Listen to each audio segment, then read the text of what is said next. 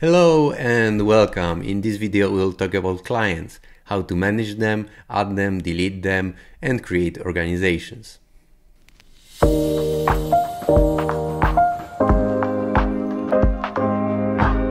So first, let's go to the Clients tab. Here you will see all the clients. Of course, in your workspace this tab will be empty. From here you can add clients manually or invite them. There are many ways to add clients. So the first one is the manual way. You can click add client and here we can add a client directly. So I will put in my details. Here you can specify if you want to send account verification by email. What this means, if once you hit add client, the verification email will be sent to that email address. So if you, for example, add this client manually to set up their requests and account before you let them know that they were added to the platform, uncheck the settings so they won't be notified. Otherwise, they will receive emails, they will be able to click it, set password. So this is not something you want to do if you don't want to notify your client. I will leave this as is.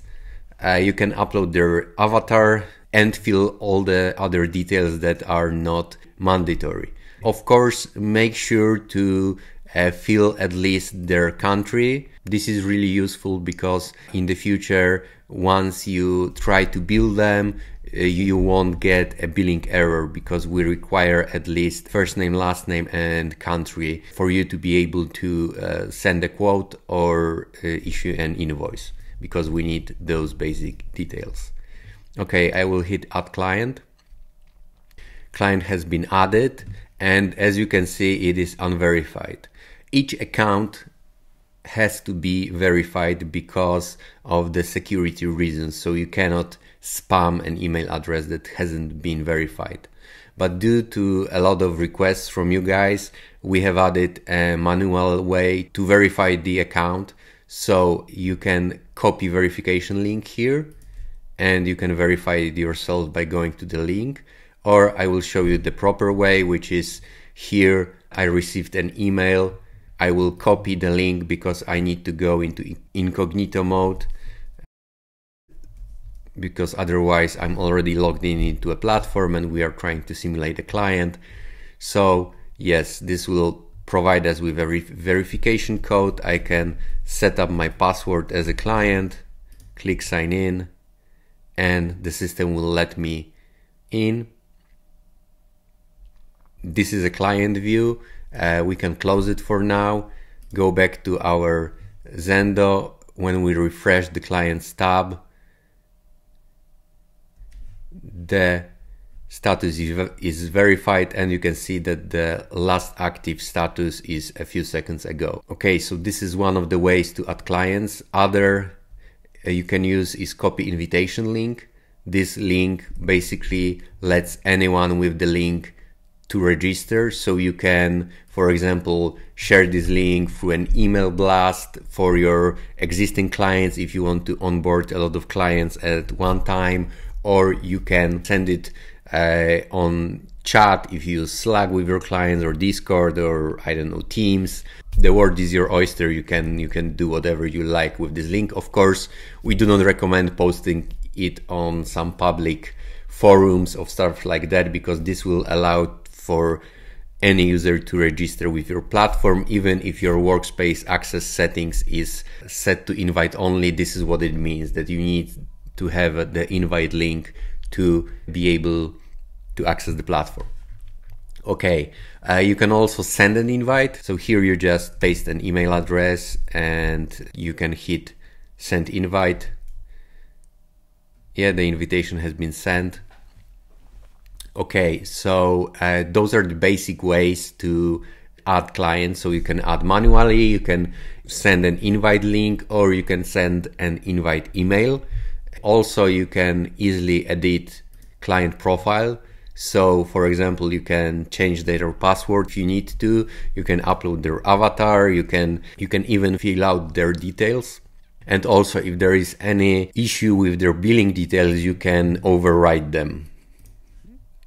Okay, you can also delete accounts. So if for some reason you need to delete an account, you can do that.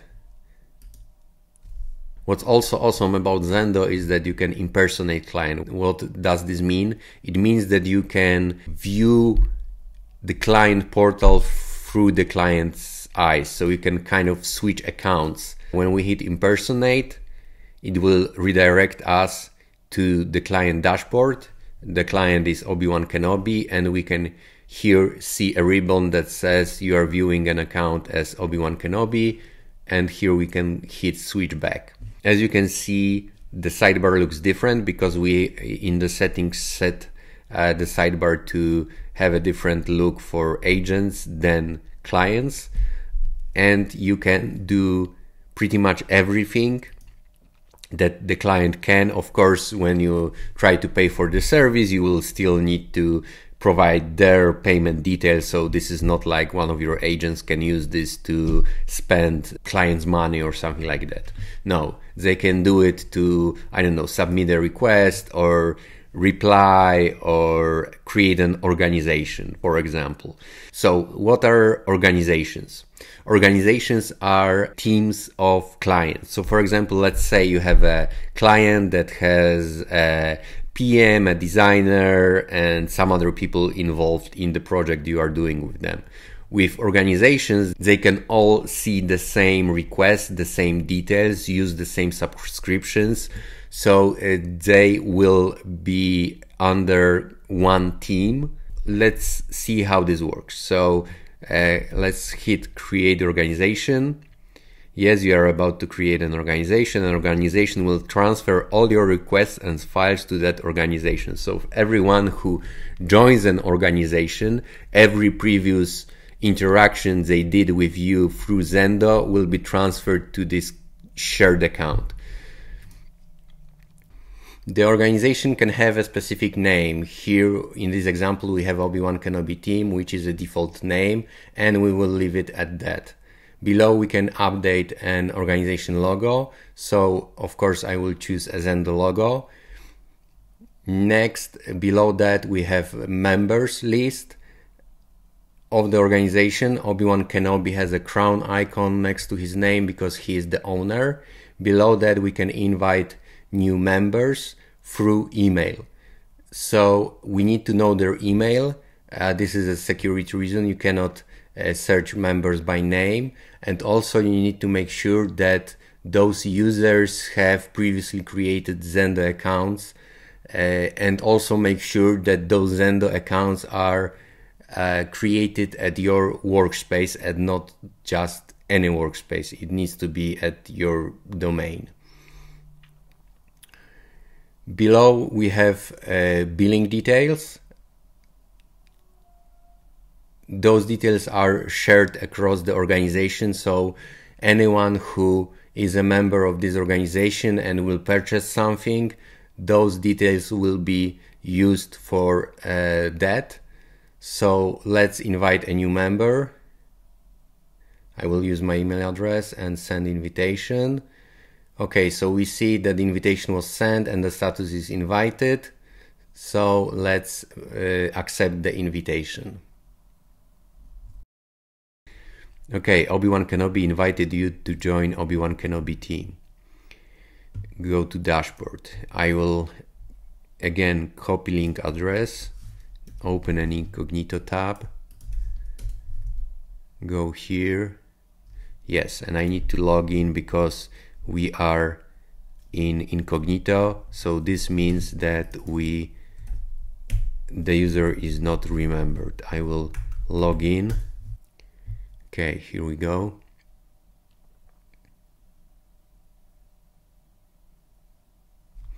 Obi-Wan Kenobi invited you to Obi-Wan Kenobi team organization. Accept.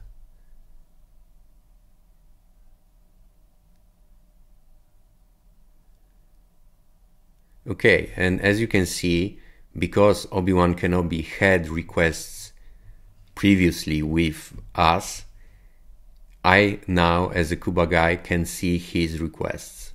So if I go here to one of the requests,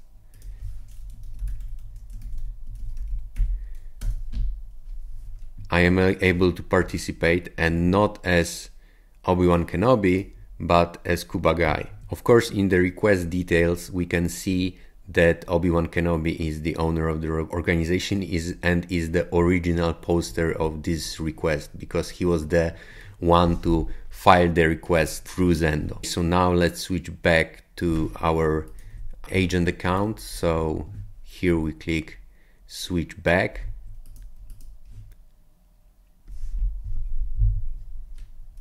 As you can see on the client list, it shows us that both of those users are from Obi-Wan Kenobi team. If we go to requests and look for the one, I think it's this one.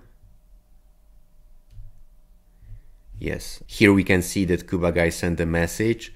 Also, here we can see the organization, and organizations have their own profile. You can view all their requests, all their active subscriptions, or not even active because this one is pending payment, their quotes, invoices, files that they shared with you, and also organization members. The same is true for a single clients. Each client have their own profiles, so if you click on one of those names, you can see the profile of Max here. So it's pretty much the same as for an organization. So you have requests, subscription, quotes, invoices, files, notes, etc. You can impersonate them from here, edit their client profile quickly. Those are the basics regarding client interactions. Thank you for watching. Let me know if you have any questions. See you in the next one. Cheers!